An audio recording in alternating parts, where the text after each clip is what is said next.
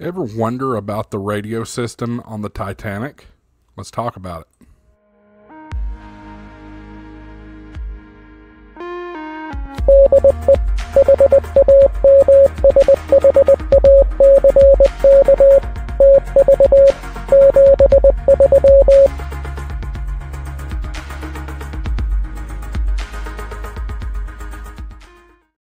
Hey everybody, welcome back to Ham Shack TV. I'm your host Josh, AA4WX. Appreciate you being here. Today's video is brought to you by Ham Radio Prep and World Radio League, proud sponsors of the first annual Ham Shack TV Ham Fest Tour. Next stop on the tour is next Saturday at the Sevier County Ham Fest in Sevier County, Tennessee. Hope to see you all there. But if you're looking to get your amateur radio license, check out my friends at hamradioprep.com. They've got the best licensing courses you can find. Go check it out, hamradioprep.com, and use my coupon code HamShackTV for an extra 10% off their already great prices. So I kind of got inspired to make this video today. I attended a field trip with my daughter's school today at the Titanic Museum attraction in Pigeon Forge, Tennessee. And I've been there before, but it's been, gosh, probably 10, 15, 20 years ago at this rate. So I figured it'd be a good opportunity to go back and see what's changed. I wish I could film for you guys, but unfortunately they do not allow filming in the Titanic Museum. However, you can take pictures. So got several pictures to share here. The goal of this video, though, is once I share these pictures, we'll talk about the radio system on the Titanic, because it got me wondering exactly what the setup was. I've done some research, don't know if it's accurate, but we'll put it out there and see what you guys think. So this is just a little diorama of the Titanic. There's my daughter, she's looking at it. They show the path of the maiden voyage here, along with the timestamps of where it was, plots on the map, that kind of thing. Here you can see they're loading coal into the furnaces, experiencing the heat and the heaviness of the shovel, how heavy that would have been. Here's the grand staircase, beautiful as always. And you got the dome. I about called it a chandelier, but it's a dome, really. Here we are on the bridge of the Titanic. You can see the navigation tools right there, along with the ship's steering wheel and the throttle control, transmission back and forth, that kind of thing. Then they had these on-ship telephones. Don't really quite know how they operate, but that's how the boiler room or the engine room would talk back to the ship, the bridge, or the crow's nest, how they would talk back to the bridge. So really cool stuff. Now, I wasn't able to take a picture because it was just too dark, but beyond these windows in here is an outdoor type environment. It's not outdoors, but it's supposed to simulate being outdoors, or you can see some of the stars and stuff. There is a little trough there that you can experience what the temperatures of the water would have been like the night that the Titanic sank. April the 14th, 16th, 1912. I'll get into that in a minute. But I was able to survive about 30 seconds before I actually got into pain. And my daughter beat me by 1 second. She also got into pain doing it. So it's a pretty cool simulation. This isn't the greatest depiction of how to demonstration of CW Morse code. However, it's what they've got. And unfortunately, I wasn't able to snap a picture of the key. However, you can kind of see it behind this opacity filter here.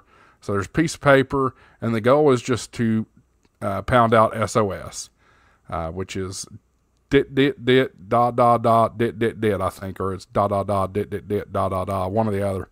I don't know CW, so forgive me on that. But you have a fake paddle here, and you're supposed to tap it out on the touchscreen. And matter of fact, here's a chart. So it is dit dit dit da da da dit dit dit. That would be SOS. So the interesting thing is, in the movie Titanic, they did not transmit SOS. They transmitted CQD, which I interpret to be CQ distress. So it's interesting that the Titanic Museum wants you to do SOS. Maybe that's just because that's the common play. I don't know. But they've got some telegraphs here. Hard to understand what this says. This is coordinates 56 degrees west, 180 degrees north, maybe. Saved by Carpathia. The office delivered was MSC, 7:40 a.m. by whom sent. Pretty cool stuff. Here's another one. This one's just too far gone to really read to know what it says.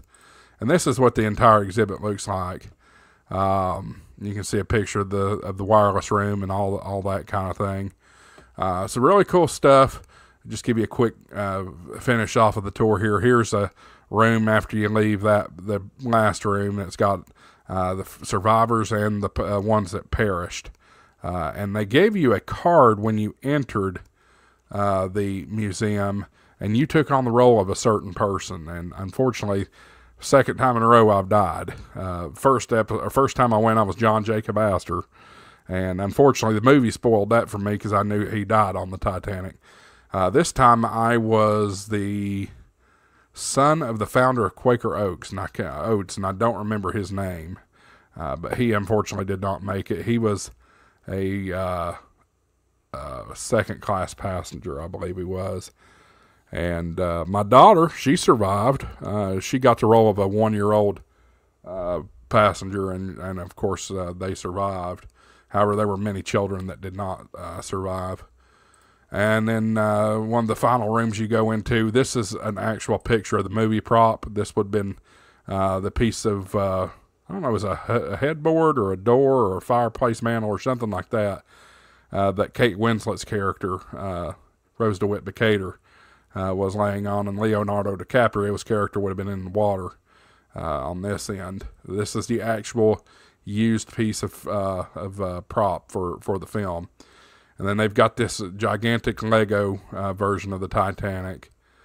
And then here's a bigger view of that. You can see Leonardo DiCaprio's character again. This is the violin, the actual set used violin from the movie that Mr. Hartley, the famous violinist who passed away on the Titanic, he played this in the movie. And then you know me as a film person, I've got all the Oscars here. 8, 9, 10. There's 10 Oscars. Amazing. Here's a close-up of one of them, Best Cinematography. And then come back out. Here's my daughter on the staircase again. And then a couple of pictures outside. This one, she's out in front of the stern. And then she's next to an anchor here. So all this to be said, thank you for coming down memory lane with me. Let's talk about the telegraph program on the Titanic. The Titanic was one of the most advanced ships of its time, and its wireless radio system played a crucial role in both its daily operations and its tragic final hours. The ship was equipped with the Marconi wireless telegraph system, one of the most powerful radio setups available in 1912. This system allowed for communications over vast distances, providing both commercial service for passengers and critical maritime messaging. At the heart of Titanic's radio system was a 5-kilowatt rotary spark gap transmitter, powered by the ship's electrical supply. This transmitter operated at the frequency around 500 kilohertz, commonly known as the maritime distress frequency. Messages were sent using Morse code, a series of dots and dashes that operators would key in manually. Of course, they'd use a key, regular straight key, I think is what they call that. The radio room, often referred to as the Marconi room, was located on the boat deck near the bridge and was staffed by 2 operators from the Marconi company.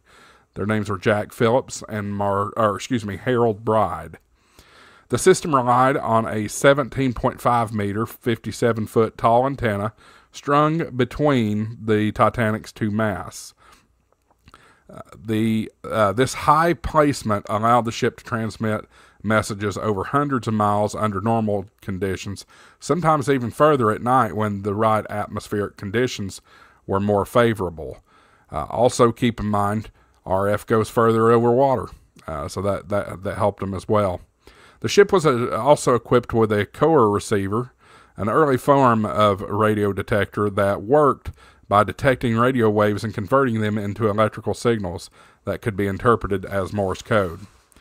The Titanic's radio system was primarily used for commercial telegrams, sending messages from passengers to loved ones on shore. The demand for this service was high, and messages were often delayed due to volume of traffic. Because of this, distress messages from other ships were sometimes ignored or missed. On the night of April 14th, 1912, Titanic struck an iceberg. At 12:15 a.m., Phillips and Bride began sending the distress call CQD, the widely used emergency signal at that time. Later, they also used SOS, a newer distress call that was gaining popularity. Messages were sent repeatedly, desperately trying to reach ships nearby. The RMS Carpathia, about 58 miles away, received the distress call and immediately set course for the Titanic. Other ships, like the Mount Temple and the Californian, also received the messages, but only the Carpathia made it in time to rescue survivors. The Californian which was closest, had unfortunately shut its radio down for the night, with its radio operator off duty. Phillips and Bride continued to work even as water entered the radio room. Phillips sent his final transmission around 2:17 a.m., just minutes before the ship disappeared beneath the waves. Bride survived, but Phillips perished. The tragedy of the Titanic highlighted the importance of radio communications at seas. As a direct result, international laws were changed, requiring 24-hour radio watch on ships, standard use of SOS, and improved coordination among maritime wireless operators. Today, Titanic's radio system is remembered as both a marvel of early wireless technology and a tragic symbol of the ship's final moments. The messages sent that night remain some of the most haunting in history, a testament to the bravery of the operators and the critical role of radio in maritime safety. So that's about it. We learned a lot in this article here about what happened that night as far as the radio transmissions go, and what the rig was actually set up on. The one thing, everything here sounds plausible based off of what I'm saying. I just wonder about the 5 kilowatt. 5 kilowatts, a lot of power. A lot of power. It's possible, I suppose, but I don't know. You'd be the judge. Guys, get in the comments. Let me know what you think, and let's have a discussion about the Titanic. It's definitely an intriguing discussion, and would love to hear more of your thoughts.